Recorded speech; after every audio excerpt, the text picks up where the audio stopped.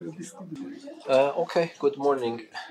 So, uh, today I want to talk about permutations with repetition. But before that, there was one problem left from the previous session. We want to solve it.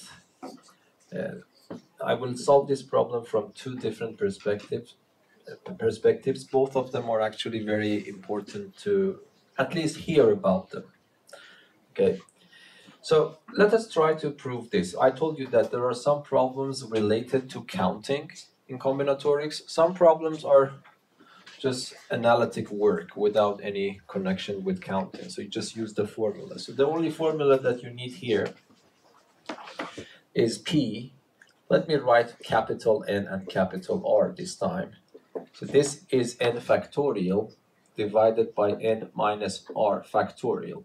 And of course, you need to know when this formula is used in combinatorics. When it is used, when you have a collection of n objects, distinct objects, you want to choose r of them and arrange them in a way that order in that arrangement matters. Whenever you want to count the number of possible ways to do it, you use this formula. But here you don't need to know why this formula is useful. You just need to use the formula to prove this identity. Okay? And as usual, if you want to prove an identity, it is preferable to start from that side which is more complicated and try to simplify it and reach to the part that is to the side that is less complicated. Okay, so what we do, hopefully you agree with me, it's better to start from the right-hand side. Yes? So what can I write for this one? That is exactly the same formula, but little n plays the role of capital N and little r plays the role of capital R. So I just write the formula. N factorial divided by n minus r factorial. Yes? But then plus, I have one r being multiplied by this. So how should I write that? This n is playing the role of that n, so it means that this becomes n factorial. But then in the denominator, I will have the difference between them, yes? Then I have the difference between them factorial. So this r minus 1 is playing the role of that r in the formula. So it becomes n minus r minus 1, and then factorial. But if I put this minus sign in, it becomes n minus r plus 1 factorial. Yes, so that is just following the formula. And then, of course, you know that I have a fraction here, a fraction there. This r is being multiplied by this fraction, so it will be only multiplied to the numerator. But then I have to take the common denominator. Why? Because on the left-hand side, I have only one single expression. So this motivates me to take the common denominator. And of course, usually some people take this multiplied by that as the common denominator, but that is not the optimal way of doing things, yes? It is better to find the LCD, least common denominator. How can I find that least common denominator here?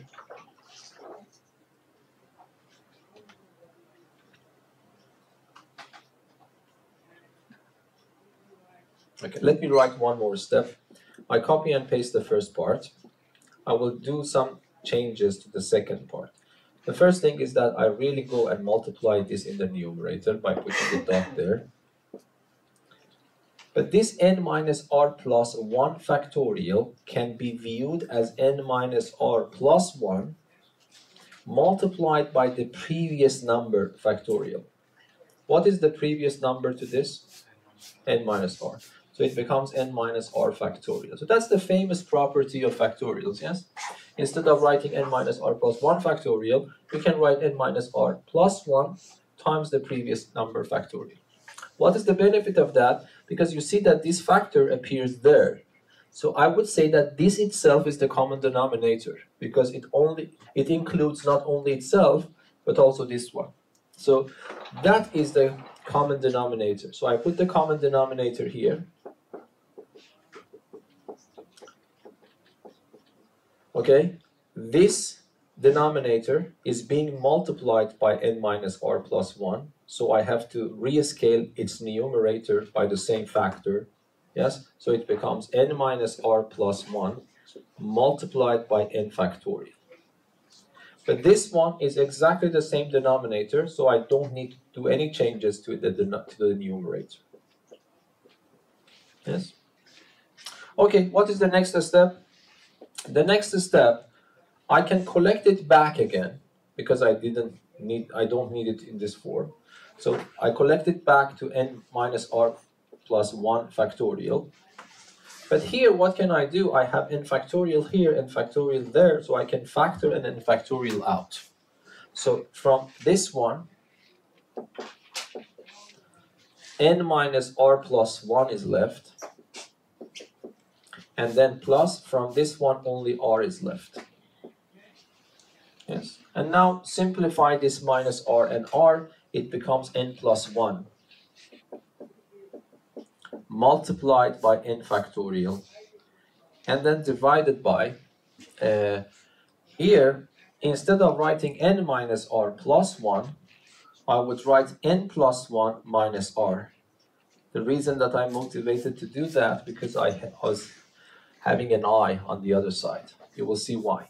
So what happens now? Can I collect the numerator into some simpler form? Yes, because that is n factorial, multiplication of 1 up to n. Then I'm also multiplying by the next number. So it becomes just n plus 1 factorial. Yes, this becomes n plus 1 factorial.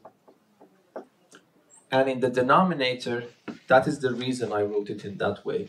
N plus 1 minus r, then factorial. Yes? Okay, so now can you see what is that? Compare this one with this formula. Give the role of n to n plus 1 and give the role of r to r. Yes?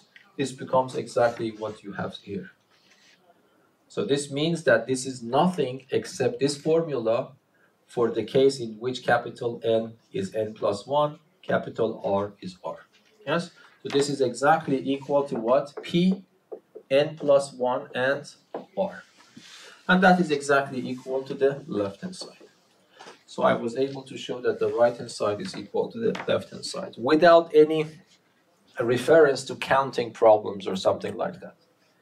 But another type of problems, another method of solving these problems is a very powerful tool in combinatorics, and that is called a storytelling proof.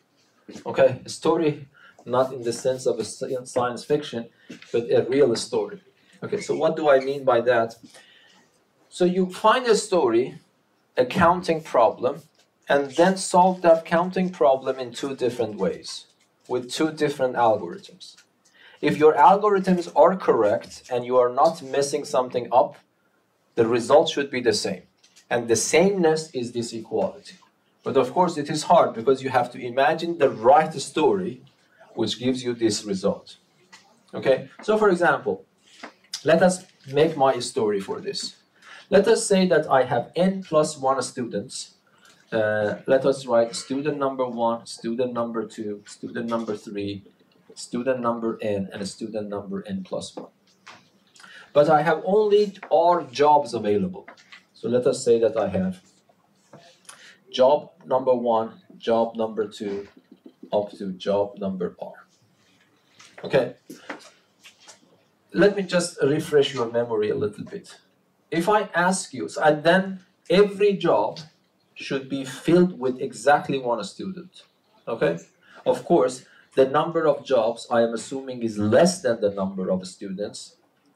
Every job will be filled, but some students will not be employed. Okay? Now my question is that, forget about this problem, I'm just refreshing your memory. In how many ways I can fill up the positions? In how many ways? That's exactly the standard problem, yes? Do you remember what was the model I told you? You have marbles and you have boxes, and you want to arrange the boxes in the marbles so that in each box you receive exactly one marble. Yes? Is that right? So that is the exact model. So if I ask you that question, you will immediately answer to me. So the number of ways chaotic today. This is my story. So I have n plus 1 students. I have r jobs. The number of jobs is less than or equal to at most the number of students. The question is that in how many ways I can fill up the jobs. Yes. Of course, it is clear that some students will not be employed.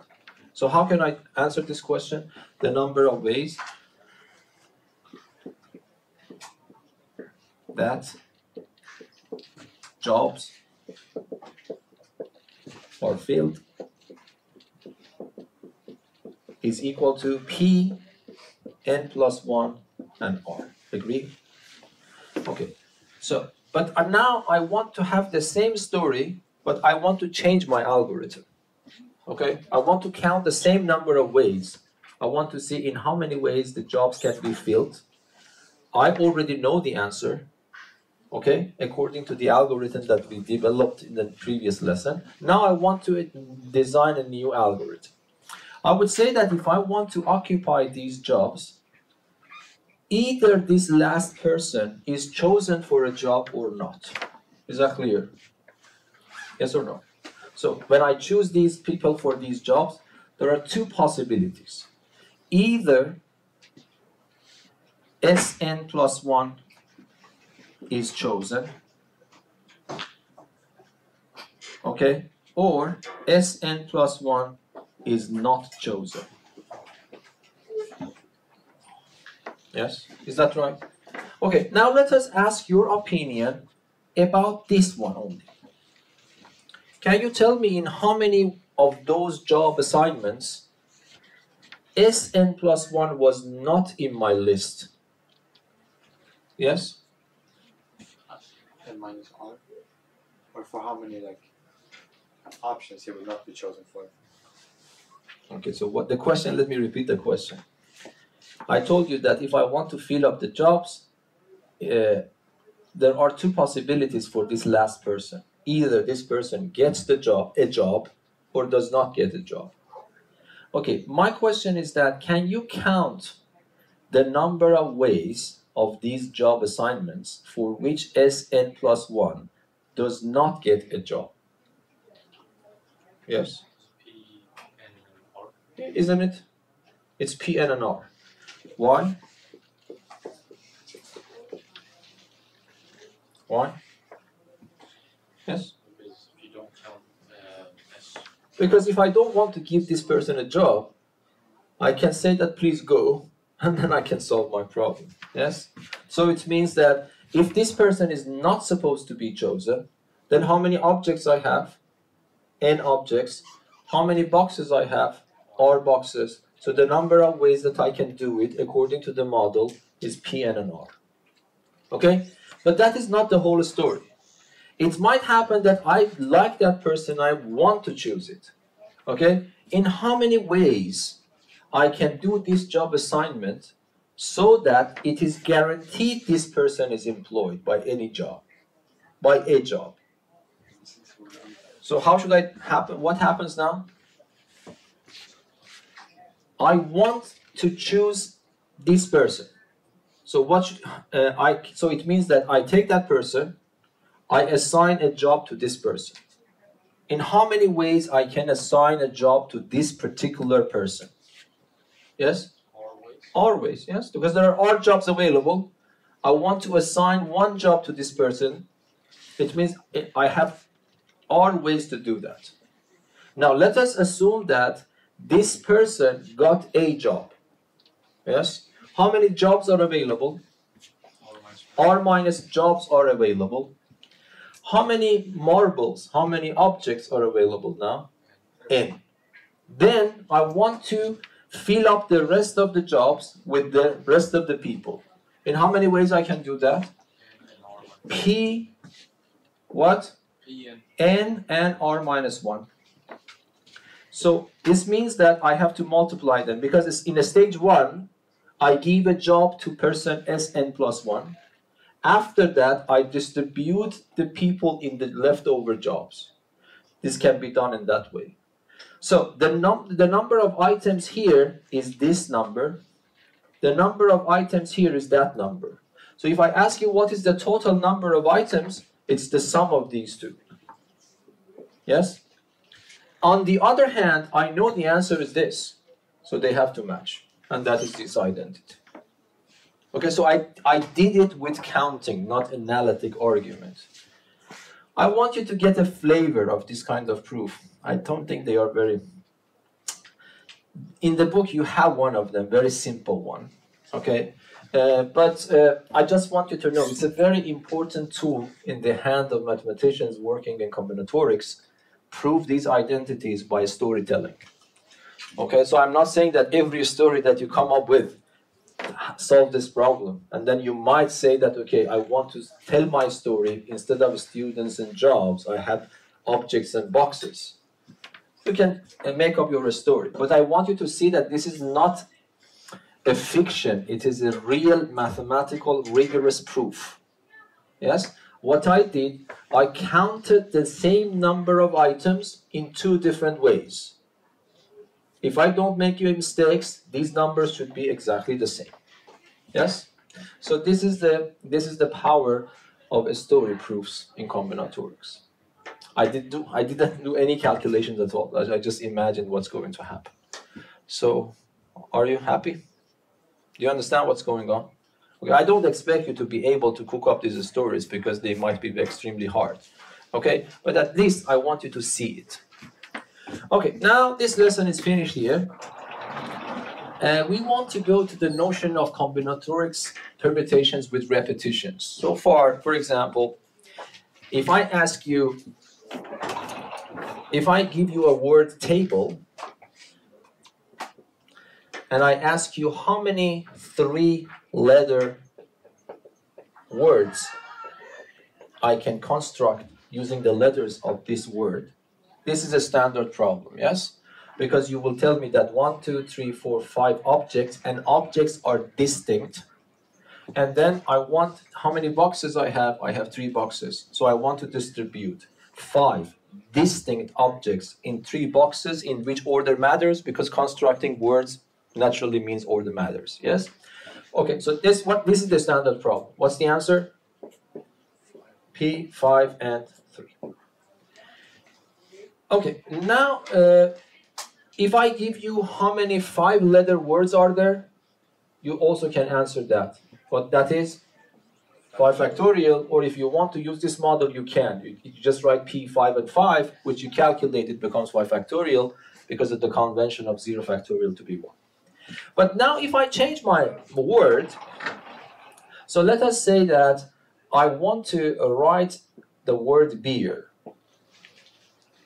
And then I ask you how many 4-letter words you can construct using the word letters in this word. And I told you, this is by convention, that when I ask this question, it means that B, you have 1 B, 2 E's, and 1 R.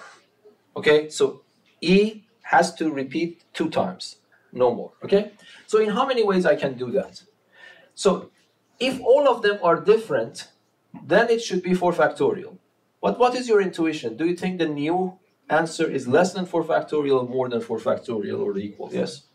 It should be less. Because in the previous case, if I interchange E's, this gives rise to a new situation. In this case, if I change 2 E's, this is still the same word, beer. So some of them, I have to cross them over. Okay, but we have to do it a little bit systematically. I will start with this one. Try to understand it. Okay, the method that usually people use to describe it, they say that, okay, beer is one of those combinations. Let us pretend that these E's are different. What does it mean? Let us equip them with index 1 and 2. Okay? So then what happens? So they are not distinct, but let us pretend that they are distinct.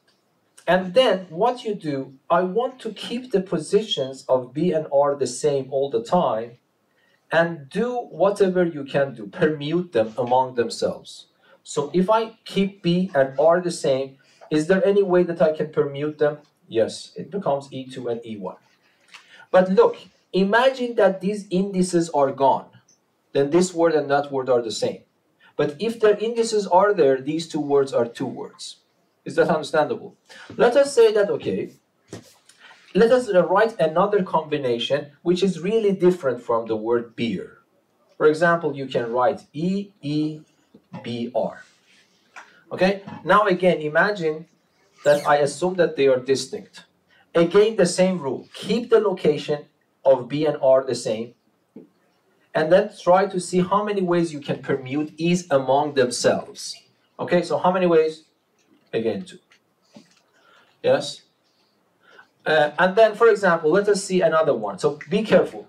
If these indices are gone, and these indices are gone, these two are the same, these two are the same, but these are not the same, even if you eliminate the indices.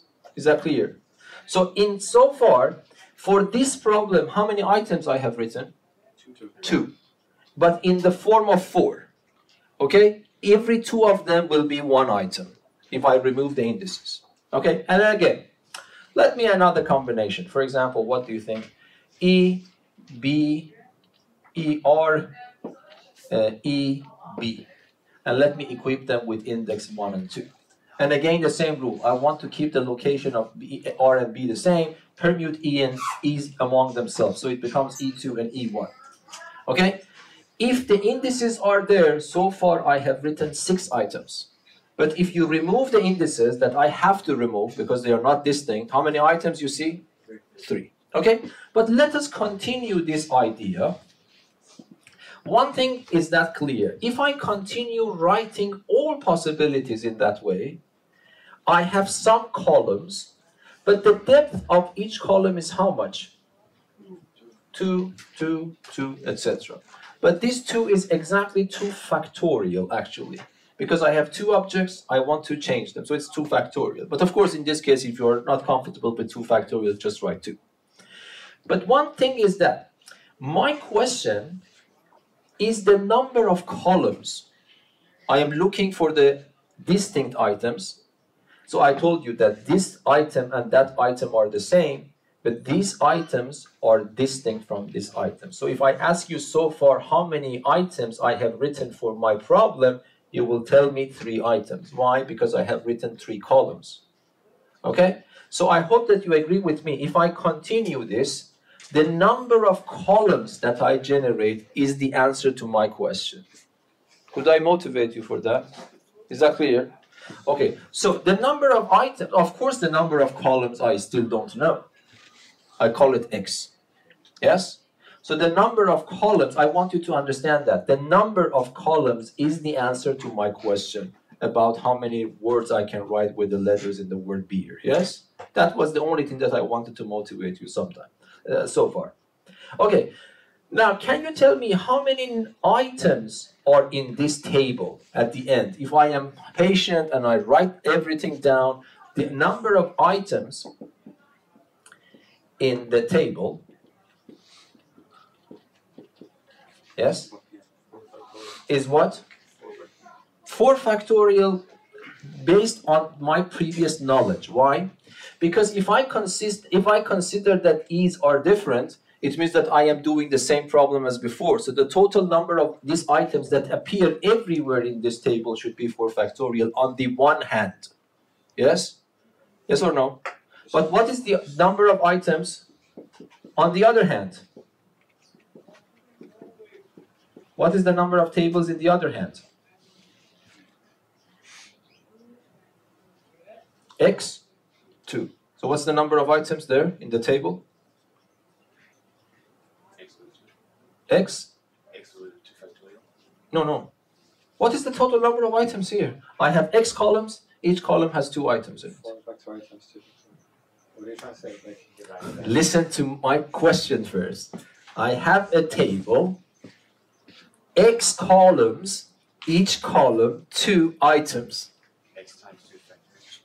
Why 2 factorial? 2x. Yes? 2x. Why you should divide? You need to count the number of items you see. I have X columns, each column 2 items. Unique items. These are, I'm just counting the number of items. Oh, don't confuse me. I mean, this is very simple. I'm asking you a very simple question, you know. I have 3 pens here, 3 pens here, 3 pens here. How many pens I have? 3 times 3. I have 3 pens here. How many pens I have? 3 times 4. Yes? So how many items you see here? 2 times x. But 2 times x is the number of items here. 4 factorial is also the same number of items here. So I am counting the number of items in 2 different ways. Once from primary school way, that for some reason you don't know, I don't know why, and from perspective of distinct objects arranged in distinct locations. Yes? But these 2 numbers should match. Yes or no? Because I'm counting the same number of items. So it means 2x is equal to 4 factorial. But what was the question that I'm answering? Do you remember? It was x. So if I find x, that's my answer. So x is found. X is nothing except 4 factorial divided by 2. Yes or no? Yes. Yes, so that's it. So the answer to this question is not 24, is 24 divided by 2, 12. So there will be 12 4-letter words that I can construct using the letters in this word beer. Yes? Yes or no? Okay. I want you to, if you don't understand, please let me know, because I want to make the problem a little bit harder. And then from that, we want to extract a model. I don't want to repeat this all the time. Okay, this formula will not be in the formula sheet, but the questions are in the book. So either you have to remember the formula that I derive for you here, or you have to start from scratch all the time. Yes? You finished the 5 factorial. Is that the answer for the 300? Or did you forget to do that? No, this is finished. This is a different. The problem starts from You here. wrote the number of 3-letter words. Shouldn't it be 5 factorial divided by 2 factorial? For the permutation for that. Okay, that's a different story. Yes, that is correct. But that is not has nothing to do with repetition. Yes, that was a review. I told you that for this case, that I want to choose a sub-collection of my objects. If the objects are distinct, then I have a formula. Yes, in this formula, it's 5 factorial divided by 2 factorial. But the problem is finished here. A new problem is started. And now I want to ask the same question. So here in this question, if I want to use all of them, it's 5 factorial. If I want to choose a sub-collection of them, this is this number. But beer has division even though I want to use all of them, not a sub-collection of them. Yes? Okay, now let us go to another word. Let us consider the word pepper. Yes? Okay, so let us try to understand this. Again, if I want to know how many 1, 2, 3, 4, 5, 6. How many 6-letter words I can use, I can construct using the letters in this word. So what does it mean by convention? It means I have exactly 3 P's and I have exactly 2 E's and 1 R. And I want to use them to construct my 6-letter words. I want to use the same strategy. Okay? What is my strategy? For example, I pretend that P's are all different and E's are all different.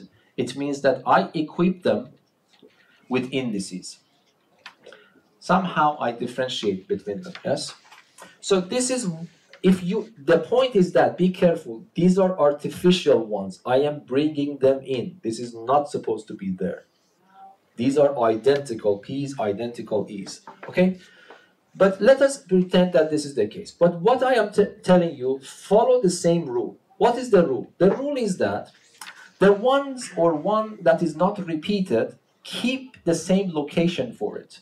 So R is this. But start permuting P's among themselves. So it means that if this location, this first location, second location, third, fourth, fifth, and sixth, yes? I want to dedicate location 6 for R, locations 1, 3, and 4 for P's, locations 2 and 5 for E's. Yes, this is your constraint. You are allowed to permute them in any way that you like and write them below, but one constraint or 2 constraints. P's should be always in locations 1, 3, and 4. E's should be always in locations 2 and 5. So let us write some of them. For example, I will write E1 here. Let us concentrate to keep E's for the time being. I choose to write P2 here. I choose to write P1 here, P3 here. Am I following my rule? Yes. Yes. Because I am putting p's in those locations and putting e's in the other locations that I told you. This is one possibility. Okay? Another possibility, let me keep e's exactly the same places for the time being, but I can write p3 here and then p2 here and p1 here. That's also following my rule. But let me tell you, for my original problem, how many items I have written? For the problem that I want to solve? One, because if I remove the indices, all of them will be the same word. Yes? But so far, how many I have written? 3. My question for you is that, now let us, for example, choose, I don't know, choose P2, P1, P3 here. Let me put E2 here, E1 here, R here. That is also acceptable. Okay? But again, if I remove the indices, still I am generating the same word. Now my question for you is that, let us concentrate on these locations. What will be the depth of this column?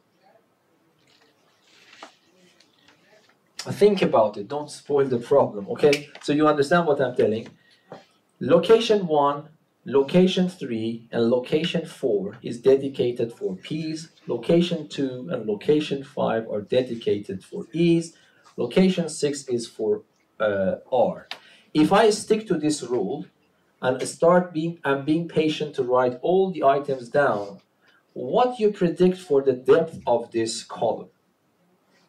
Yes? 3 factorial times 2. 3 factorials times 2 factorials.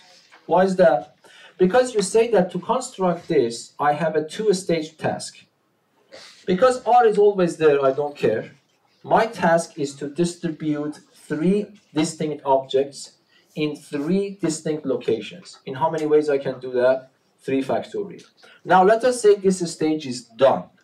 Then my duty is to distribute e's. I have 2 distinct e's and I have 2 distinct locations. In how many ways I can do that? 2 factorial. So if I want to do both stages, I have to multiply them. So this is what I want to convince you, that the depth of this is nothing except 3 factorials times 2 factorial. Is that right? Okay. But all these items, so this will be 12. I am not patient to write all of them. But if I remove the indices, how many items I have written so far for my problem? 1. Because all of them will collect into 1. Okay? Okay, but I hope that you agree there are other combinations. For example, this time, let me dedicate location 2 for R. Let me dedicate this for E, and this one for P, this one for P, this one for E. Is that right? We have one more P. So let us consider this one. So E1, this one, P2, and this P3. And this is E2. So this time, location 1, location 2, location 3, location 4, 5, and 6. But the rule is the same. If this location is for R, I want to keep R always here. Location number 1 and location number 5 will be dedicated to E's. Locations 3, 4, and 6 will be dedicated to P's. Okay? And I will start permuting them. I hope that you agree with me. If I am patient and right, then the depth of this column will be the same. Is that right or not? Yes. Okay. But now, so far, how many items for my problem I have? 2. Okay? And then I write another one, then I will have these columns. Okay? And then the number of columns, I want to motivate you again. Do you agree the number of columns is my x? The one that I want to find. Yes? Okay. Again, I want to do the same thing. So, how many items you will see if you are really patient and write everything down? You can count it in 2 distinct ways. You say on the one hand, I see the permutation of 6 distinct objects in all of them, which on the one hand is what? 6 factorial. On the other hand, primary school way of calculating the number of items is what? The depth times the width. Yes? So the width is actually this, and the depth is that one. So I multiply 3 factorial times 2 factorial times x. So, but this number should be the same because I'm counting the same number of items in two different ways. So these two should match. Yes or no? Yes. But I am looking for x.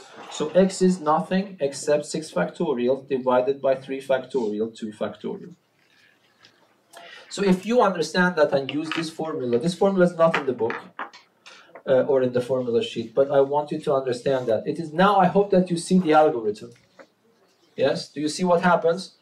If all the objects are distinct, I just simply write 6 factorial. Okay? But then I see 3 p's are repeated, so I put a 3 factorial because of repetition of p's. And I see 2 e's are repeated, so I put a 2 factorial because of repetition of e's. And if you want, you can write 1 factorial for 1 r, but 1 factorial is just simply 1, we don't need to write it down. Is that right? So the algorithm is clear. Okay? Okay, so this is the new lesson. So now you don't need to be worried. This is a model in your head again.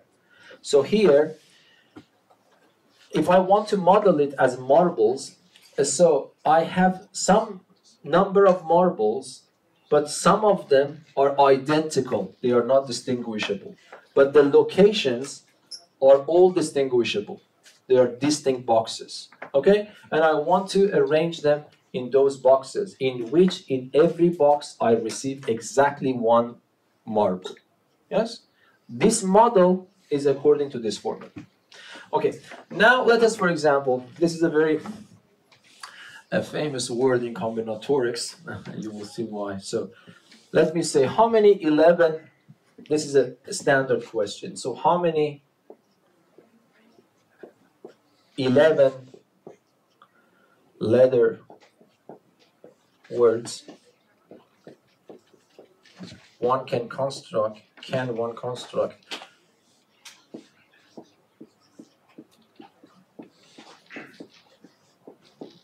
using the letters in the word, okay, the Mississippi. It's a very good word for combinatorics. Yes. Okay, so just answer that. I want to wait for you. Okay, you raise your hand first. 11 factorial divided by 4 factorial times 4 factorial times 2 factorial. Yes, that's right. What did you do first? I count all the letters. This is important to count because it is not a priori clear. Yes, this is the reason I unfortunately cleaned that. There is no formula like P, N, and R for repetition, unfortunately. I will come to that later. But the important thing is that you have to count if you have 11 objects, and we have. So let me write Mississippi like this. Mississippi.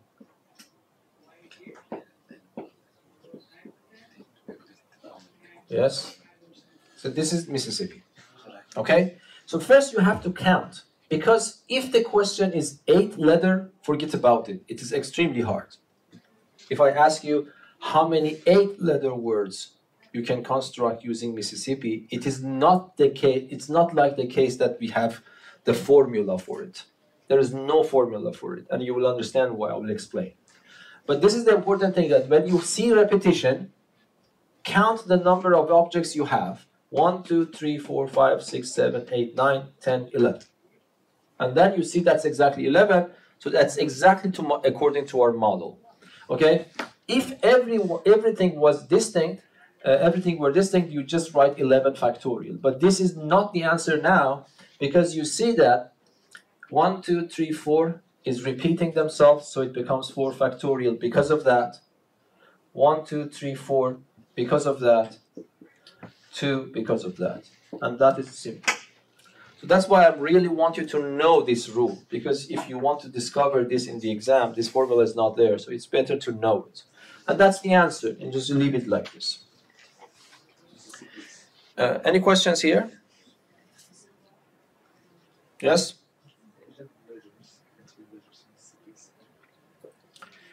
Okay, now let me ask you another question.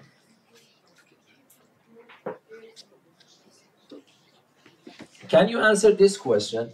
In how many of these permutations all i's are adjacent? Okay? Don't spoil the problem. I want to take a little bit of time to solve the problem. I want to solve the same problem, but I want to have all i's immediately next to each other. No, don't answer. I want to wait. Okay, so do you have your answers? You want to just tell me, I write it down and then we do it together. Okay, 7 factorial over 7 factorial over 4 factorial times 2 factorial. This is your answer. Yes. Okay. So yes. 8 factorial divided by 4 factorial times 2 factorial. Okay, so that's simple. You have a different answer? Yes? I have the same answer. Yes? Yes? That's a miracle. Okay. So, what was your name, sir? Tom. Yes? Okay, so we vote for this. Yes, but why? I don't know. I have to calculate myself. You have an opinion? Okay, but why should it be hard? Because you know this model. You have a lot of experience now. But if you want to have all these things next to each other, what was the idea? To put them in a box or something. Yes? So if I put in a box and then don't look it inside, you have non-homogeneous objects. Okay, one of them is a box, the others are letters. But who cares? These are objects. Okay? And now, what do you see? You see this.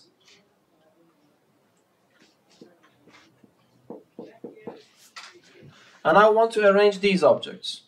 Okay? So how many objects are there? 1, 2, 3, 4, 5, 6, 7, 8. So 8 factorial should be in the numerator. Yes?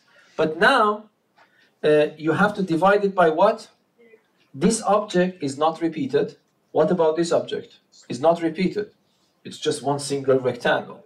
And then 1, 2, 3, 4 is repeated 4 times. And this repeated 2 times. So 2 factorial. Yes? So that's the answer. Any questions?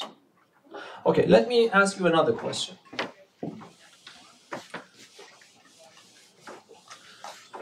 Here, I want you to calculate the number. I don't want you to tell me, because if you tell me in that way, people understand your algorithm. So let us consider the word balloon. Okay? How many letters are there? 1, 2, 3, 4, 5, 6, 7. My question is that, how many 7-letter words are there? This is simple. 7-letter words are there. So let us answer this quickly. So what's the answer? For 7-letter words, I have 7 factorial, as usual. But because I see some items are repeated, that is not the old model, this is the new model. Okay? So B is not repeated. Forget about it. A is not repeated. L is repeated 2 times. O is repeated 2 times. So that's the answer. Now, my question is this now. In how many 7-letter words constructed using the letters of this word, L's are not adjacent? Okay? So, L's are not adjacent. This is a simple question. Yes? It's not hard. It's a good question, because the people who know the previous lessons and today's lesson, they can solve this problem. It's not computationally hard. I want you to final number, not in factorial form. I'll wait for it. Do you have your answers? I will write it down. I don't have it. What is the final number? 900 melvin. Yes? 1800. 18, double, you mean? Yes? I agree with Melvin. Melvin. Yes. I'm gonna go with Melvin too. Melvin. Okay. Any numbers? Other numbers? Okay, so let us see which one is correct. How do you analyze the problem? For this one, it's not hard. It's not the hard one because I have two items involved. And I don't want to have them adjacent. So how can I solve the problem? One with as a complement rule, yes? So what I do, I already know the total number of items without any constraints. And then exactly like the one that we did here, I count the number of items in which L's are adjacent and take it off from the total number of items. What is left are the items in which L's are not adjacent. Yes? This level I really expect you to know. It's not a hard problem. Okay? So the total number of items, this is already here. And now can you tell me in how many of them L's are adjacent? I use the same trick. I have B, I have A, but L and L, I put it in a box. And then I have O and O, and then N. So in how many ways L's are adjacent? How many objects you see? 1, 2, a rectangular object, 3, 4, 5, 6. So it is 6 factorial, but this is not the answer because one object is repeated 2 times. So it is 2 factorial. So if someone asks you what this is the total number of items in which L's are adjacent. This is the total number of items I have. But I want the total number of items in which L's are not adjacent. Is it natural to take it off from that? That's the complement rule, yes? That's the answer. So it might be in the exam, I accept this answer. But for this case, to practice this a little bit, I want you to find a number. Without calculator is also possible. But this might be a part of the question because these numbers are not extremely big. So what is your opinion about it? How do you want to solve it? For example, I don't know, in any way that you like, you can do it, but this one I can write 7 times 6 factorial. 6 factorial over 2 factorial, 6 factorial over 2 factorial. I prefer to factor it out. Then what is left for me is 7 over the other 2 factorial, which is 7 over 2 minus 1. Yes? But 7 over 2 minus 1 is what? So 6 factorial is 6 factorial, this is 2. 7 over 2 minus that one is 5 over 2. Am I right? Yes? Okay, so 6 factorial, I have it in my memory. If you don't, you have to multiply. But many of them can be simplified, okay? So 6 factorial is 720 divided by 2, 360 divided by 2, 180 multiplied by 5 is 900. That's correct. Yes? Okay, if you couldn't solve this problem, either you made a mistake or you really didn't know. If you don't know, you have to ask me. Is this calculation understandable? Okay, but now do you remember another algorithm we had for these problems? The benefit of that algorithm was in the case that if I have three elements that I don't want to be next to each other at all. Okay? So this method will not work for that case, but there's another alternative. So what was the algorithm? Do you remember? I arranged the other letters first, then I see. And then you have some spaces in between and fill them up. So let us solve this problem. I want to test your understanding again. So this another method to solve the problem is I consider B, A, O, O, and N. Forget about those problematic ones. In how many ways I can arrange them in a row? In how many ways? No, 5 factorial divided by 2 factorial because O is repeated 2 times. So the number of arrangements is 5 factorial over 2 factorial. So let us say I arrange them. 1, 2, 3, 4, 5, 3, 4, 5. Yes? This is the number of ways that I can arrange these letters in which one of them is repeated 2 times in a row. And then I get some empty places that I fill up with L's. Okay? So this is the first stage. Assume that this is done. Let us say B is here, O is here, N is here, O is here, and then what is left? A is here. Let us say that this is done in the one way. Now I have these spaces, 1, 2, 3, 4, 5, 6 spaces, and I have 2 L's in my hand. So tell me. P of 6 and 2. What? P of 6 and 2. P of 6 and 2. Is that understandable?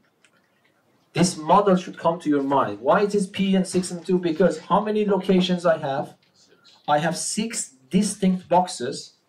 How many objects I have? 2 objects. You might say that these objects are not distinct. Okay? Let us think in that way. Instead of looking at the objects, take your pen and mark the positions. Yes? In how many ways I can do this marking? Yeah, that's probably we haven't studied that yet. So, okay. It is not P, is it? It is not P. So we haven't studied that yet because L's are the same. When you say P, P is sensitive to writing 2 different ways. Okay? It considers 2 different cases. L here, L here. P considers the other way around, which is not the case. We don't want to have this. So what can you say? If you write by P, yes, I will go with you. So this is 6-2, but this is not correct. Can you predict what will be the answer here? That will be 1800. Yes, because it is considering that because this formula can only take care of distinct objects. You cannot use the model for distinct objects for this one that the objects are not distinct. So let us see my prediction is correct or not. So this becomes 5 factorial over 2 factorial. What is P 6 and 2? 36. So it is 6 factorial over 4 factorial, yes? So this 5 factorial and this one are gone, 5 is left. And this one is again the same. No, it is double. You see, it becomes 1800. Because this is 720, and then you multiply, divide it by 2, 360, and you multiply it by 5 is that one. Why this mistake is coming? Because you are using this formula which can model distinct objects, but you are using this. But of course, if you understand what is going on, you could have divided this by 2. Yes, because this formula thinks L's are different, but you yourself know that L's are not different. So what do? Just divide by 2. Okay, so sorry. This was not a good way of solving, but still, you can find a way. Okay, any questions? The last part of this lesson is that we do not have any formula simple as P for the case that we have repetitions allowed. Okay, so let us try to, this doesn't mean that this is a hard problem, but this is a case-by-case problem. Okay, we cannot find a formula in its full generality for every case. So let me start with a very simple problem, and I want to rely on your intuition to solve it. Okay, so let me write this example.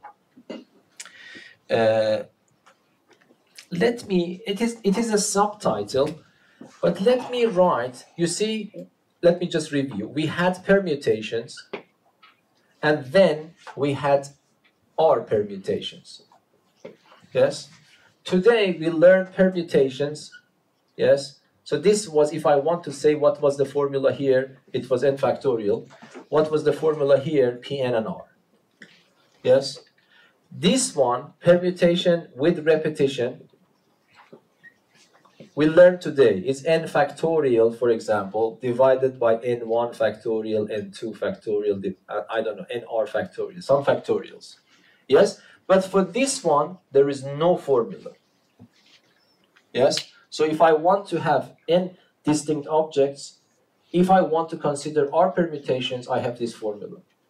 If I want to have permutations with repetitions, I have my model, something like that. But there is no counterpart for this when it comes to r permutations with repetitions. So you have to solve the problem case by case. For example, let me start with this very simple problem.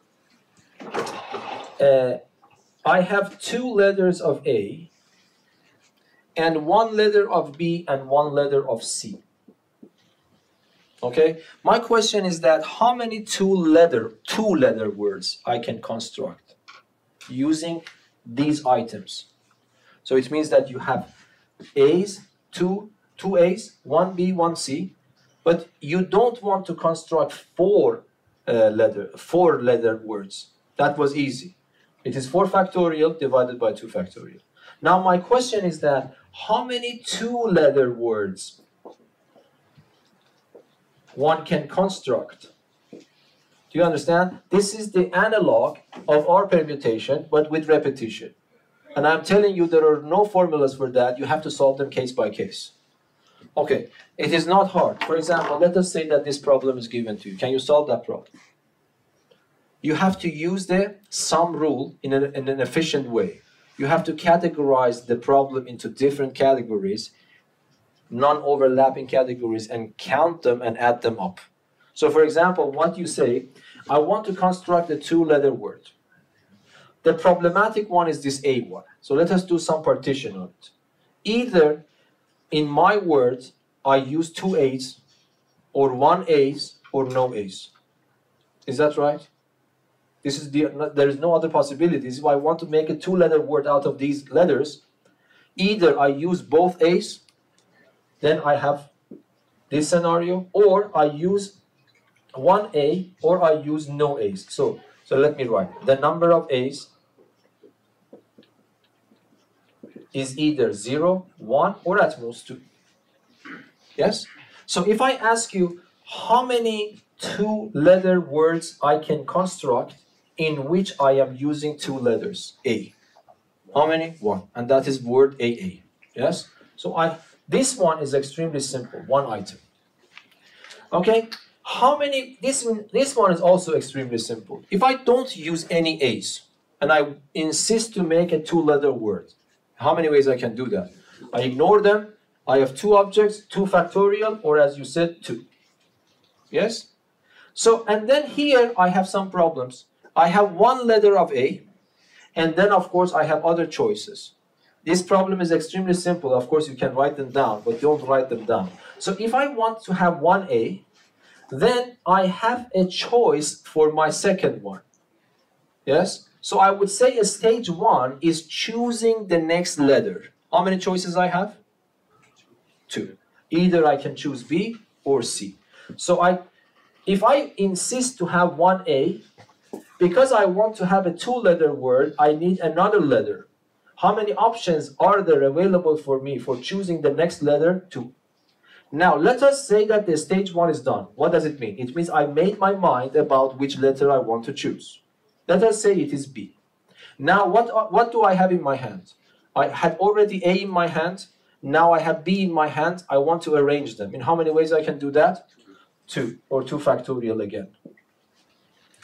But now, what is the answer to this problem? 2 times 2 factorial. 2 times 2. Yes? Yes? How many? What's the answer?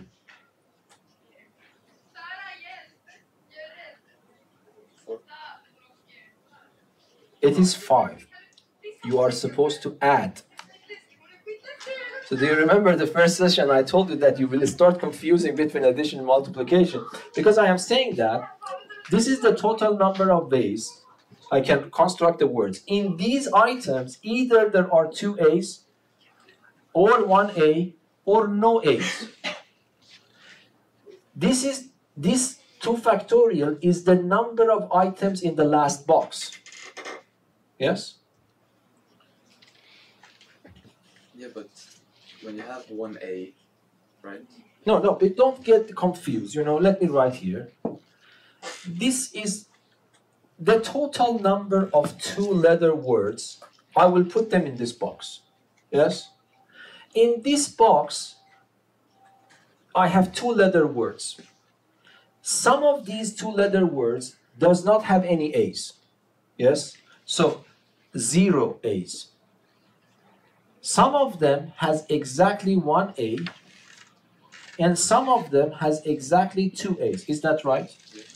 Now I am counting these number of items in each one of these parts. And if I want to know the total number of the items in the box, I have to add them, not multiply them. Is that right? Yes, I misunderstood. I thought you meant the answer for... Okay. So, no, the answer to the question mark, to the problem.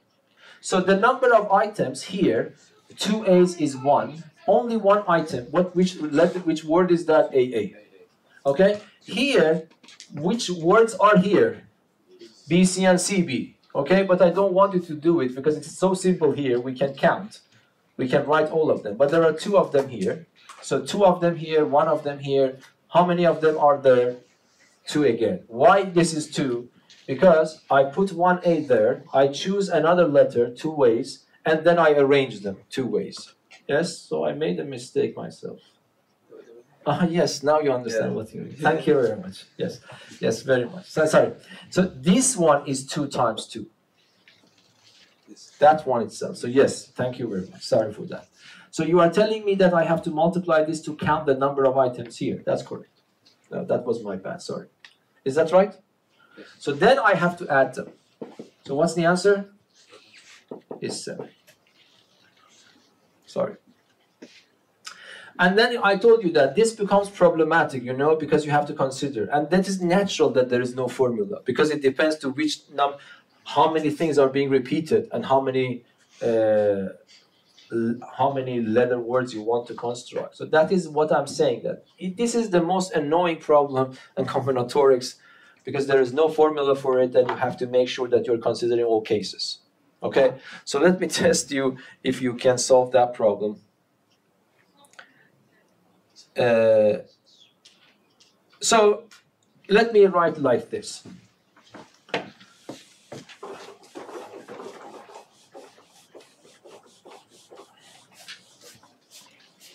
So for this r-permutations with repetitions, you have to solve case by case.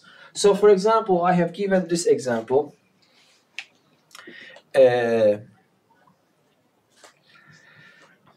Okay, so let us say that I have 5 A's. 1, 2, 3, 4, 5. And how many B's I have written? So I have to be careful here because it would be very annoying. So 8 B's. 1, 2, 3, 4, 5, 6, 7, and 8. So I have 8 B's and 5 A's. My question is that how many 7-letter word I can construct? Okay, how many 7-letter word I can construct using these items? If I ask you how many 13-letter words I can construct, in a matter of seconds, you should be able to answer. What's the answer? 13 factorial. 13 factorial divided by 5 factorial, 8 factorial. But as soon as I have to choose a collection of it, the headache starts. Okay? But of course, yeah, try to do it. You see, you can do it or not. How many 7-letter? Did I say 7? How many 7-letter? Yes, 7-letter words.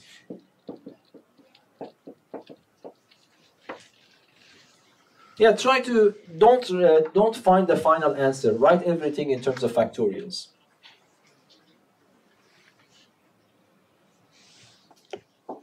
Yes, is that clear what to do? Yeah, it might be lengthy, but it is not hard at all. So I don't know how you partition the problem.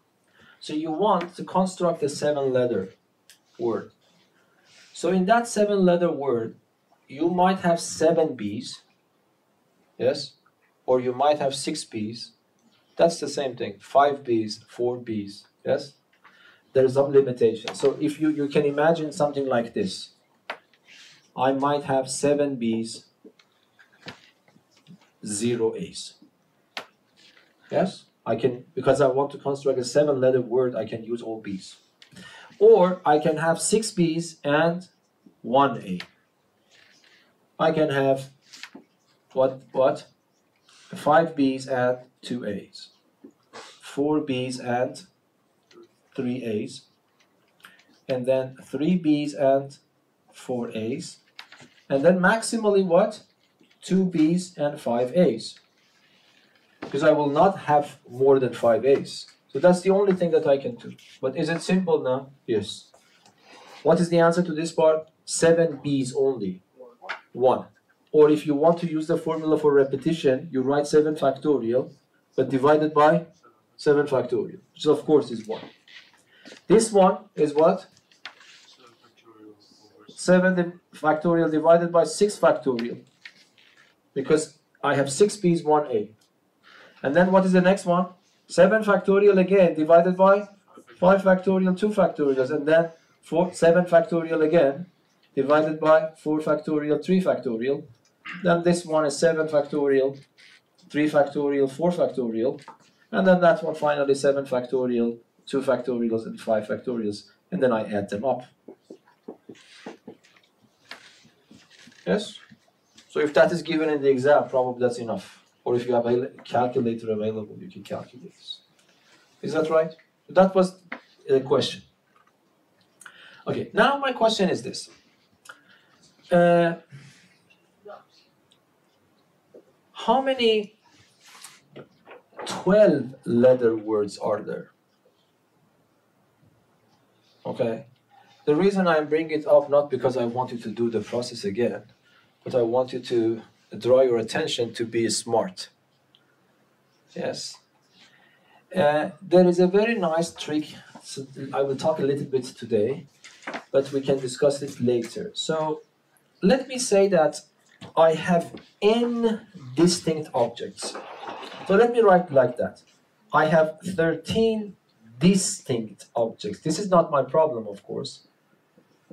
Distinct objects. If I ask you in how many ways I can arrange 12 of them, the answer is clear. Yes? I have distinct objects. What's the answer? P of 13 and 12. Okay? But let us calculate this. Might be it gives you a little bit of hint.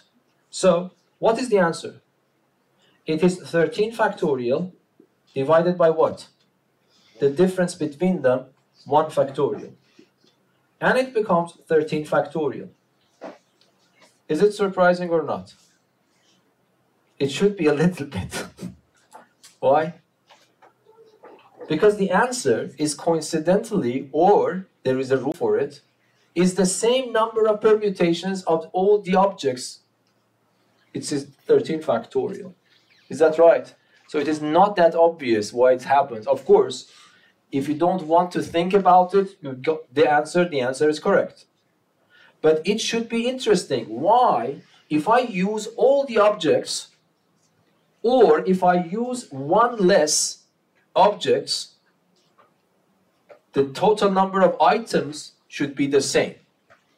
Of course, the items are not the same. In these items, I use all 13 objects, but in the next scenario, I pick only 12 of them and arrange them. Definitely, the items are not the same items. The first items consists of 13 objects. The second items consists of 12 objects. But according to the calculation, which is definitely true and correct, the number of these items and the number of those items are exactly equal. Now my question is that, can you bring up a story to prove this? When the lesson is finished, you know? 55. Oh, okay, we have time. So, can you come up with the storytelling that why this is true? And this is not a coincidence. Do you agree with me? What was the difference? So in principle, if I have n and n minus 1, whatever n is, the answer becomes always n factorial. Calculate. N factorial on top, the difference between them, factorial. But the difference is 1. So 1 factorial is 1. And this is always true. Okay? So you might say that, okay, the answer shows me this is the case, why I should bother. But can you understand why it's going like that? Understanding this is a very important tool. We will discuss a little bit about that in our lesson. Yes?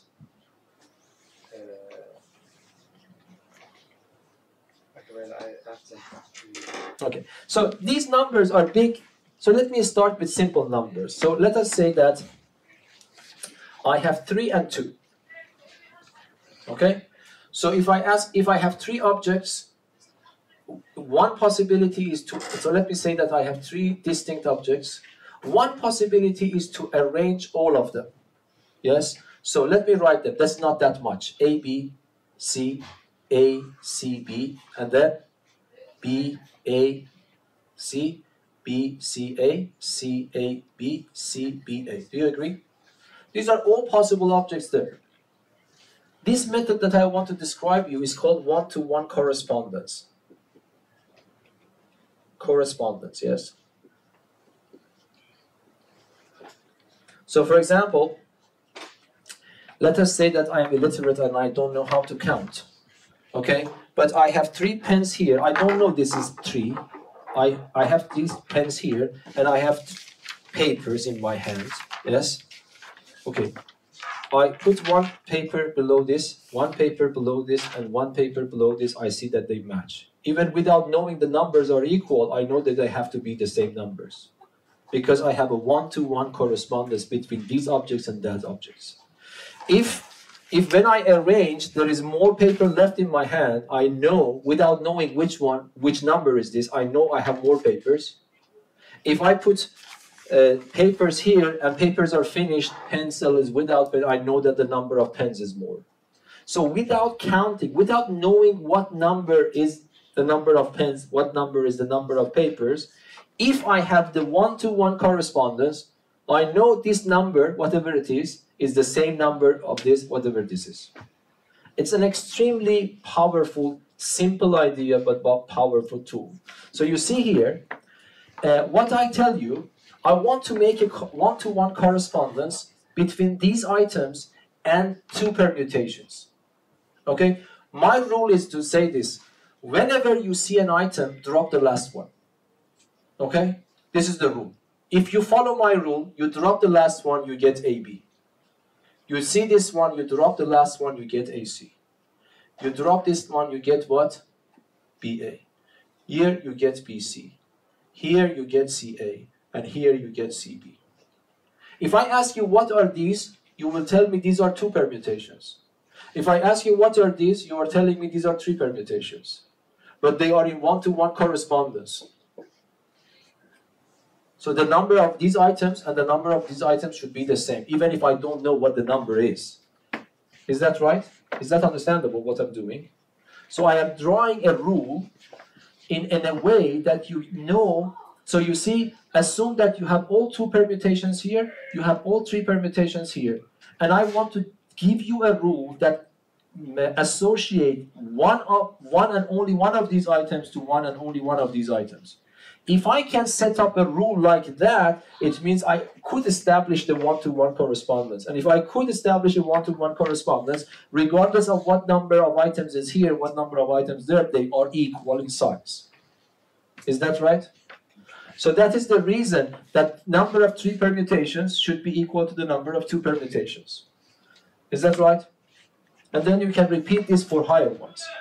But the point is that this question was designed for distinct objects. I want you to think about this point.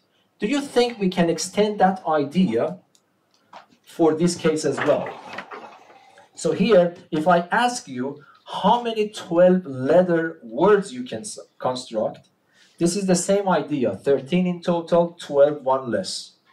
But it might not be true, this one-to-one correspondence that I made here. I want you to think about it. Do you think it is still true if I have repetitions or not? So this is the open question for you to think about if you are interested. Okay, any questions? So next time I will actually, then I don't know, this book, they just teach you in 1 page, but in the problems, they have all sorts of problems. Another permutation I saw today is the circular permutation. That's also in the book. So we have to go through that. So next time I will complete this a little bit, and then we will start circular permutations. Any questions? Thank you.